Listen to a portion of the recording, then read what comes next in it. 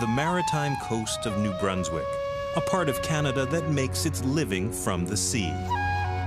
Illegal fishing or poaching is a direct threat to the livelihoods of the people in this area. Fortunately, they have a clever and skillful protector. Jake works with John Stewart, an officer for Fisheries and Oceans Canada. Jake and John are constantly on the lookout for evidence of illegal fishing.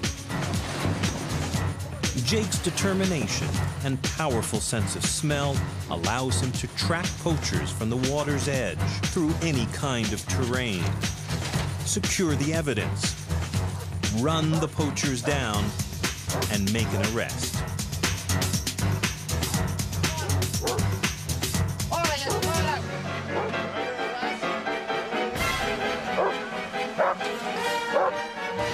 Down on the route. Hands up.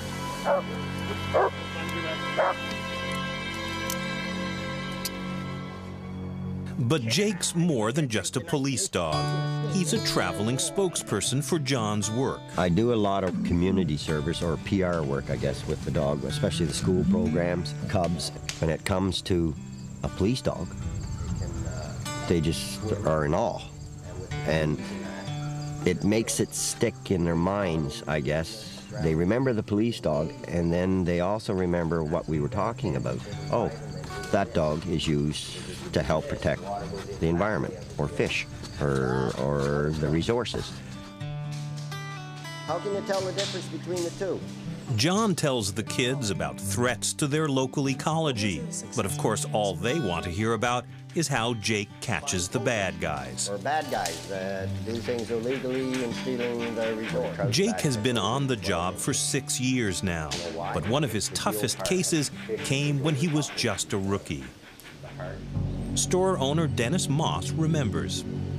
3:30 in the afternoon on a Thursday, two men entered our store wearing masks and carrying a sawed-off shotgun. They took my general manager to the cash register and held the shotgun on him and made him give him the money. As soon as they had left, he called the police. Fortunately for Moss, the closest police unit was the team of Jake and John. This was bad news for the thieves. John and Jake were in the area, so the pursuit of them happened very rapidly. They actually pursued them into some bushes, and John and Jake, they captured and recovered all of the money except for just a few cents. So that was his first major bust, if what we call it sometimes, and he made a name for himself right then and there. And everything started going from there. He bonded really quick with me, and I bonded with him really quick because we both had a natural, how would you call it, affection for each other. It was love at first sight. That's what it comes down to, I guess. It won't be too long before Jake will have to retire from active duty. John and trainer Al Cox are already looking for a dog to replace him. But Jake's not an easy act to follow. By doing this, we try to see if they're inquisitive enough to follow it and discover and chase. They want to find out what's around the corner. You don't want an overly aggressive dog because they're quite a handicap in the resource protection, law enforcement end of things. And you don't want a dog that's too shy and won't protect his master. Middle of the road is great. You mark one and you visit him every 4 or 5 days to see if the decision is right. But until his replacement is found and trained, Jake will stay on the job by land, sea, and even in the air.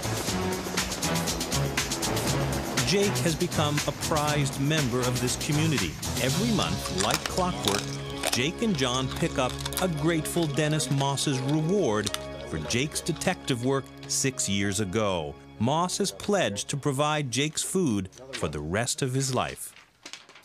Mark it on the calendar. Got a bag right around here. Although Jake will be retiring from police work, John has no intention of splitting up a partnership that's so deep and that's lasted so long. I think he'll adjust to retirement pretty easy because he knows he's loved, and he also knows that he's in his home area. He will be with me until he dies. That's just the way it is. I have to kind of say that he's my partner and he'll be my partner till the end.